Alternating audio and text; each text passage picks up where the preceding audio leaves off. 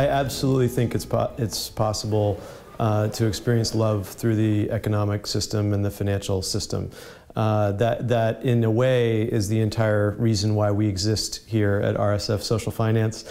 When we say that our purpose or our objective is to transform the way the world works with money, it is for that reason. And so we feel like if financial transactions can become more direct, transparent, and personal, then it will be possible for a world, for an economy based on love and mutual respect to emerge. What you see mostly in private banks across the world is that we have layers of wealth. If you are very wealthy, for instance, you have more than $1 million or something, you prefer to bank with Bank A. And if you're extremely wealthy, for instance, 10 million, you get, we probably consider a banking with a Swiss institution. And if you are 100 million plus or something, very, very wealthy, you have another institution. Those layers are not mixed mostly. But what we have Friedrichs Bank with our different way of banking is that people who have only 1,000 euros to invest or to save do equally feel at home as somebody who has 10 million to invest. They like to meet each other. We have client meetings. They share the same values. They are the social entrepreneurial, they're the culture creative ones. And when you share the same values, you don't care anymore how much money you have to invest. It's the meeting of minds instead of monies. And that's I would say, very inspirational for us at least. Well, one of the most powerful things that we do here at RSF, we feel like today's financial system and the culture of money, we describe it as being complex, opaque, and anonymous based on short-term outcomes. And where we hope to get to is a world where financial transactions are direct, transparent, and personal based on long-term relationships. And so what we do to that end is we have about 1,700 investors in our loan fund, and then we have about 100 borrowers, social enterprises that borrow money from us. And each quarter we bring together representatives of our investors and our borrowers to meet each other and to learn each other's stories, to know something of each other's needs and intentions. And then it is actually that group that advises us on what rate of return the investors should get and what interest rate the borrowers should pay. And so it's a community-based form of setting the price of our loans in such a way that it is off the grid of the Wall Street financial system, and we're not dependent on the London interbank offering rate or any other Wall Street benchmark in order to do what we do. Die GLS Bank ist die erste sozial-ökologische Universalbank der Welt. Sie ist 1961 letztlich schon gegründet worden durch eine stiftungsähnliche Einrichtung. Aus ihr ist dann 1974 bereits die Bank entstanden. Die GLS Bank ist ja eine Genossenschaftsbank, das heißt, sie gehört den 20.000 Mitgliedern, die wir haben. Sie ist unverkäuflich. Man kann uns nicht kaufen, man kann mit uns nicht spekulieren. Wir sind im Volks- und Raiffeisenbankverbund drin. Das ist ein klares, einfaches Bankgeschäft. Und ohne Spekulation, und das ist ein Vorzeigemodell inzwischen. So a moment for me that was very important in my life related to my perception of our economic system and our financial system, when I first really became aware of it, was my first job. I was a caddy. I carried golf bags for Wall Street traders and bankers in New Jersey, and I got to hear the conversations that they were having. And I would ask them, what did you do? What do you do day to day? And they had a lot of difficulty explaining to me what they did. And that didn't seem to make a lot of sense, because I said to myself, here are people that have a lot of the wealth and power in society, and yet it's very hard to understand exactly what they do. And so that has led, I was age 14 at the time, and that has led me into a lifetime of inquiry in trying to understand, how does the financial system work? Who is it for? What do people actually do who are in finance? And it's been a fascinating journey. But I also, from that moment, have been questioning basically all of the assumptions of why our financial system exists as it does.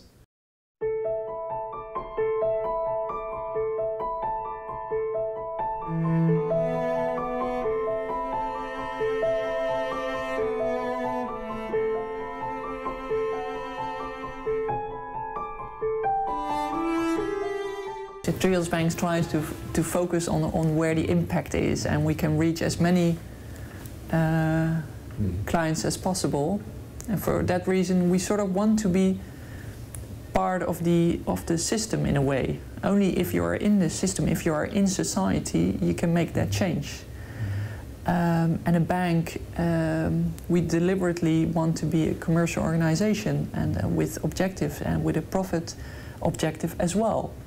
Profit for Triodos Bank is not the only objective, it's the end result. If we do well and we are a healthy company and we're doing our work properly, then there should be a normal profit so we can invest again and we can continue innovating. That's how a company works. We have in fact a quite very good relation with other banks. We are not against the banking world. We have collaborations with other banks. We respect ourselves. And I think we learn from each other. And I think when you talk personally to bank managers, I think they quite as a person agree with the model that we follow, and they respect very much this model. The question is, are they as an individual able to change the system? They are also prisoner of a system. If they manage a bank, they have shareholders, and shareholders have a certain behavior, and so they have to take this into account. And the question is, do they have the courage? Do they can afford to take the risk of changing some things in their behavior with the risk that they lose their job if it is not successful on the financial side? So this is very big dilemmas for bank managers. I personally believe that the era of shareholder capitalism that we've experienced particularly the last 150 years or so, is coming to a close, and that the era of Wall Street domination is essentially over.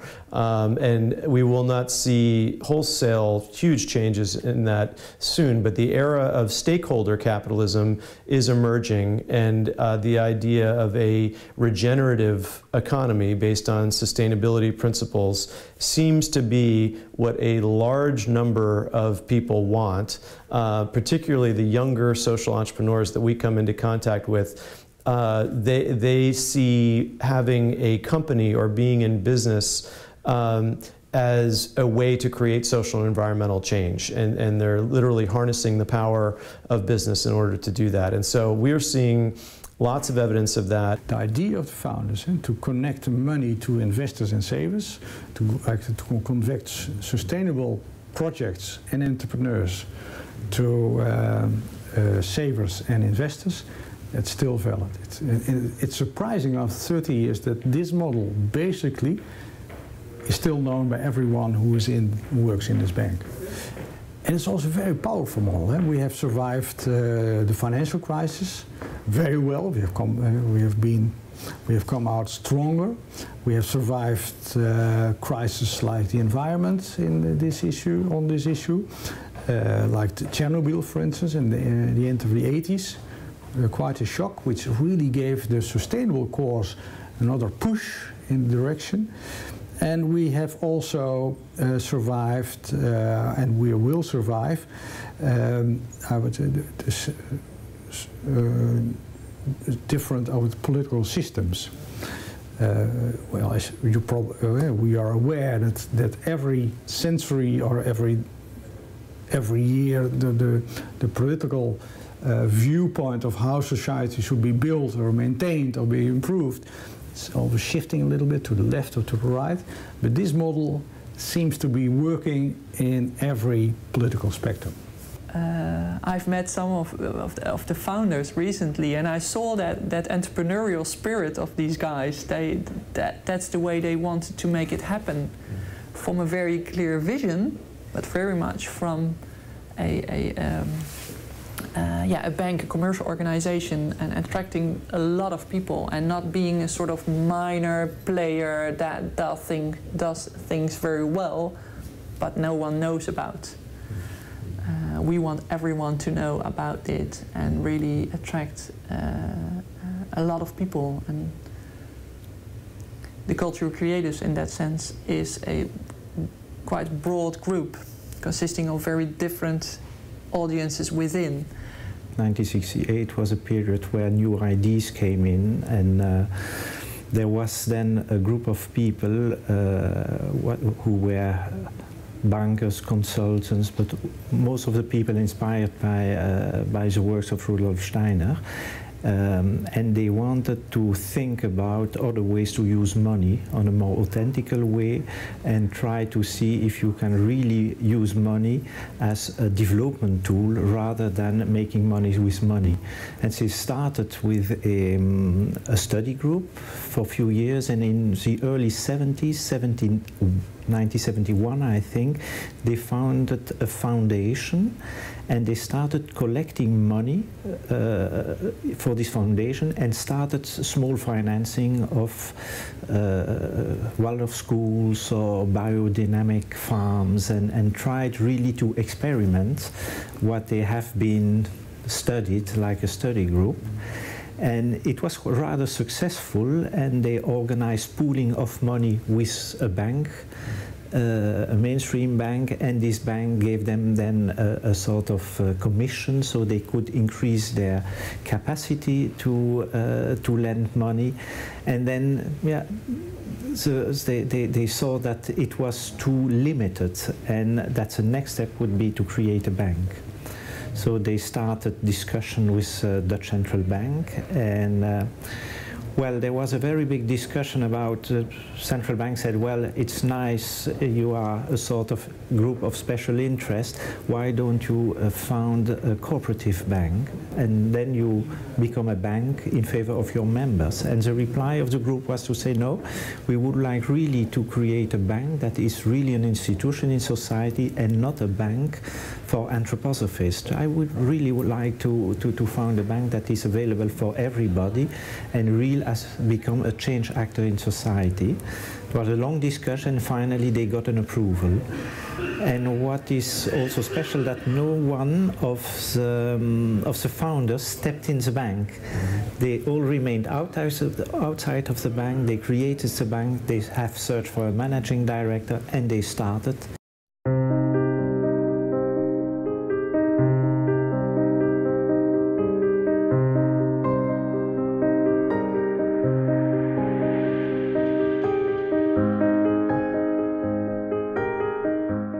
So where does the money come from? And of course, modern states have, you know, like a forced giving, that's taxes. But that is a very indirect way of giving, and it's not by free choice. We also believe that there's a spiritual component to giving. When you give away money, and even if it's only €5, but even more so if it's 5 million, the money is coming from somewhere. You are in touch with that money and where the money comes from. It's inside you in a way. You're connected with it. 3 types of money. You have the gift money. You have the, how to say in English, buying money, and you have the lending, the money for lending. And I would say the gift money is also an area where we as organization are active in, but in a foundation, and gift money is very necessary for very early development, things that are not really developed. For instance, when you educate a child, you don't know what the economic outcome will be, so it's just giving and let things develop. Science, research is also gift money. If you work with lending money, and in between you have also equity, I would say you are in in a stage where there is a certain outcome that you can, you have an outlook about some things that will happen. You build a factory to produce some things, so you know there is a plan that the money will come back. So this is a later stage in the evolution. And then you have, I would say, the money that you use for buying things. And this is something that there is no surprise. You buy something and you get some things in exchange. So these three types of money we work with. A lot of people these days, I think, give away money, and it's almost like buying something for that money they give. You know, I give you this money, but you have to do this with it. And we try to keep it as free as possible. Of course, people have their own ideas where their money should go, and we welcome that, of course. But it shouldn't be, you know, people shouldn't be tied down with the money they receive. They should feel free to do what they believe is the right thing with it. A school needs freedom, and you know, if we have a donor and he or she says, well, you know, here's the money, but we want you to teach this and that, then that's not really giving. So we often have very long processes with people who call us up and say, you know, I'm thinking about giving some money into this field, and sometimes it takes years to find the right thing, to find the right form, and we do a lot of counseling in that direction. Investing money is very important because that's where you put some changes in society. So we invest, we have three areas. The cultural area, where we finance theaters, we finance cultural centers, individual artists, for instance, music instruments, we have certain systems, we finance museums. That's very important to have this. We have the social sector, and there it's more healthcare, homes for handicapped people, these type of financings. And then we have environment, which is financing renewable energy, organic agriculture, I would say also the all organic food chain. We finance sustainable buildings. This is and renewable energy. We finance wind energy, solar energy, biomass. These are in today's world, I think most people don't think about how a school is being financed. It's all done by the state, or how research is financed. And the idea of giving money has a lot to do with freedom, because the profits that are being made, especially in factories, when factories get taxed, then the state decides what to do with that money, and we don't even have to be concerned about it, you know. But that's not the freedom we talk about. The freedom we talk about is the freedom of that side that receives the giving money. And I think research is a very good example. For example, the pharmaceutical companies, they finance their research. It's a bit of giving in one company if you look at it from the qualities of money perspective. You know, there's the production, and the production has profit, and the profit goes into research. So it's the flow of money there. But what would the research look like? Is it really, you know, free research? Do people look at what is needed in the world? Or is the research done to find that certain kind of medication that yet again would produce more profit on the other side? Steiner compares, in one of his lectures, he compared money with other goods, and he said, you know, why is it that money just doesn't rot away?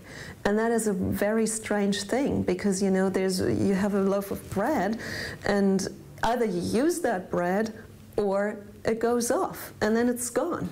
But with money, it stays and it stays and it stays, and that is quite strange, and it causes quite a lot of problems. Now it's really hard to change that. I mean, there's a few initiatives, maybe in your country too, that have other ideas about, you know, there's alternative currencies, and they have a use-by date printed on.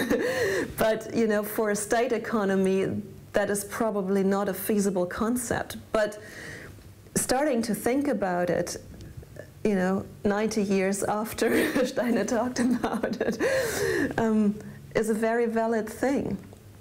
And we think about it in Treuhand, and one thing is that comes out of that idea is that we try to keep money in a flow.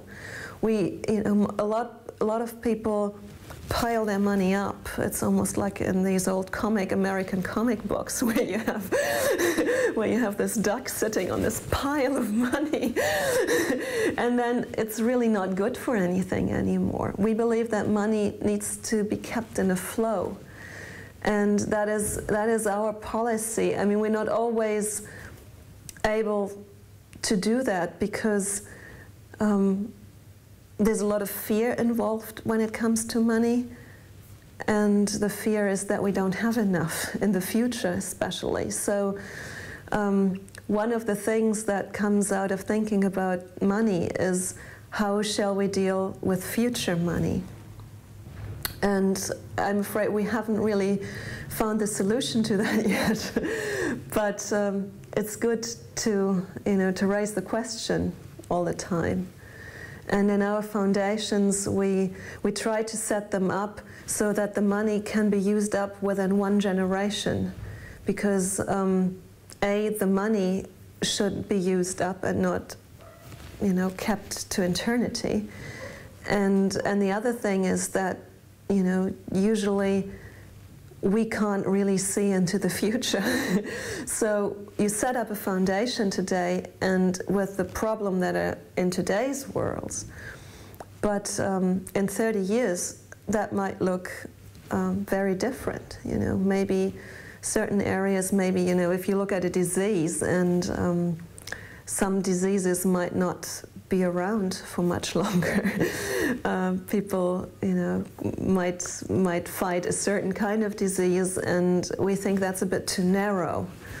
We think there should be a bit of a bigger approach, and it should be possible to use up that money in a certain period of time, so that because there's always new money, there's always new profit being produced in a way. So we need to let go of our fear and believe that there will be more in the future as well, and that money should be used for the tasks in the future. 70% of our assets here at RSF are held by women. So we, for whatever reason, I believe that it's going to be critical for more women to express themselves strongly about what they feel about the financial world and the economy. And in fact, that is happening. It's actually very encouraging. I believe that 97% of the senior jobs on Wall Street are held by men, and I feel like until 50% of them are held by women, we may end up getting the same result that we've been getting, because men, there's a certain deal adrenaline, there are certain power issues, there's certain short-term issues, and I feel like women are more in touch with the intuitive side of how we're all interconnected, and a community-based way of thinking, and I feel like that's going to be tremendously important for us to have some balance, a gender balance in economic actors and financial participants in our society. I absolutely believe in the tipping point way of thinking. I do not put much stock in policy changes or big top-down solutions being the way that meaningful change in our financial system or economic system is ever going to happen. I absolutely subscribe to the idea that there is a grassroots upswelling right now as we speak, that over time, it right now is a relative handful of people, but that are really questioning the core assumptions of our economic system and are very much intent on trying to express themselves differently, whether that's how they invest, where they bank, what they buy at the store. They are looking to make sure that their core values are expressed in how they use their money. And I think that that is going to be growing quite a bit over time, but it will still take some time. But I absolutely believe that there's this grassroots upswelling right now, and that's going to make the change. The number of culture creators is increasing, and so they could be very powerful already. We are with banking. You are in a sector that people feel is important if you tell about it, and they all like us and they all like what we're doing, but they're not switching accounts, and it makes me nuts. And I can understand on one hand, you don't want to be busy on Saturday switching accounts, not knowing where you go to, and you are with your bank and why changing. And what we try to explain that, yeah, if you really think banks should change, and in a way society should change, you should act individually differently. And that holds true when you go to the supermarket and you buy meat. You can make choices every day again. It's when you go on holiday and you decide what to do, how you do that. You make choices every day. It's when you take your car or not. It's on every level, and also with banking. And I think for people it's easier to, when they buy clothes, to look for organic cotton or whatever. That's easier than to change banks, I have to admit. The last couple of months, we grow all the time by 20–25% on an annual basis in all countries, and so we do see a lot of people that make the change. On the other hand, and funny enough, if they go for it, if they have decided mentally, I'll do it, they go all the way. They change all their accounts and they go for it. And what we hope and what we try to do is to make them ambassadors and to tell others as well to do it. So I can be very positive, but I'm also very realistic that everyone talks about what they want to, what they like to happen. But they're not always that active, and I think we could do more. And I'm not blaming anyone. I think it's a very individual responsibility that you have to feel. And yeah, it's a development. Some people already have it and also make the choices for banking, and I'm really happy with that. And for some, we need more time. And what I can do as a marketeer, really offering them the alternative. And Triodos Bank, you can do already in 5 countries. You can start ACT today. Also die Zukunft des Bankensystems sehe ich, dass wir in vielerlei Hinsicht ganz stark reformieren müssen. Es hat ja jetzt schon angefangen, die Diskussion, dass Leerverkäufe verboten werden, dass Hedgefonds verboten werden und so weiter. Also es muss starke Regulierungen geben. Also nicht alles, was man machen kann, sollte man auch machen dürfen. Und es wird in vielerlei Hinsicht Reformarbeiten geben müssen im Banken- und Zahlungssystemen. Und ein Vorzeigemodell ist sicherlich die GLS-Bank, wo man sagt, man kann auch anders mit Geld umgehen, und wir zeigen, wie das geht. Ich persönlich glaube immer an die Vernunft und das Gute im Menschen. Ja. Sicher bin ich mir nicht. Sicher bin ich mir nicht.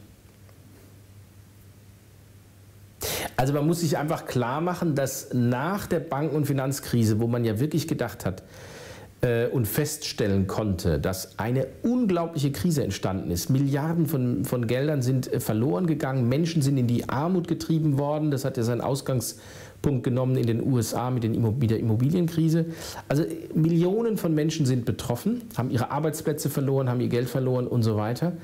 Und letztlich hat sich nichts geändert. Es wird genauso weitergemacht wie vorher. Im Gegenteil, wir haben sogar Kolleginnen und Kollegen, die von anderen Banken zur GLS Bank gekommen sind im letzten Jahr, die gesagt haben, dass es bei den Banken, bei den normalen Banken sogar noch schlimmer geworden ist, weil jetzt die Verluste wieder reingeholt werden müssen, die man 2008 erlitten hat. Also von daher ist Ihre Frage schwierig und ich kann sie nicht beantworten. Well, I'm always optimistic, but I'm optimistic. I really believe in people, and I can see that people start thinking about their money. I'm not so optimistic about the state or the system of capitalism itself, because it's reproducing itself all the time, but I can see cracks in the system as well, and the cracks give me hope. I think there are not only negative things in the world, I think the world is also moving. I think we have a very much higher degree of consciousness about what are the issues of the world, and the question is, can you change some things? And I think as an individual, I think the only thing that you can do is to live in consistency with your values and start with yourselves. If you have money, care for your money where it goes. If you don't have money, do something else. My feeling is that in today's economic system, we've built up so many layers of intermediation, and it's so difficult to understand where your food comes from, and if you have a bank account, where does the money go? There's so many instances of this where it's so hard to understand where the source is separated from where the actual application or experience of a product lies. And so my great hope is that in the financial system, at least, if we can shrink that gap, if we can make help the participants in a financial transaction be more visible to each other, and they then have an experience, a chance to have a personal relationship. That, I think, is the point at which we can start to see love emerge in the economy. Because if we keep all these layers in between, it will be very, very hard to experience that. So I am very hopeful, because I feel like that is happening gradually but steadily now. But that would be the #1 hope that I would have.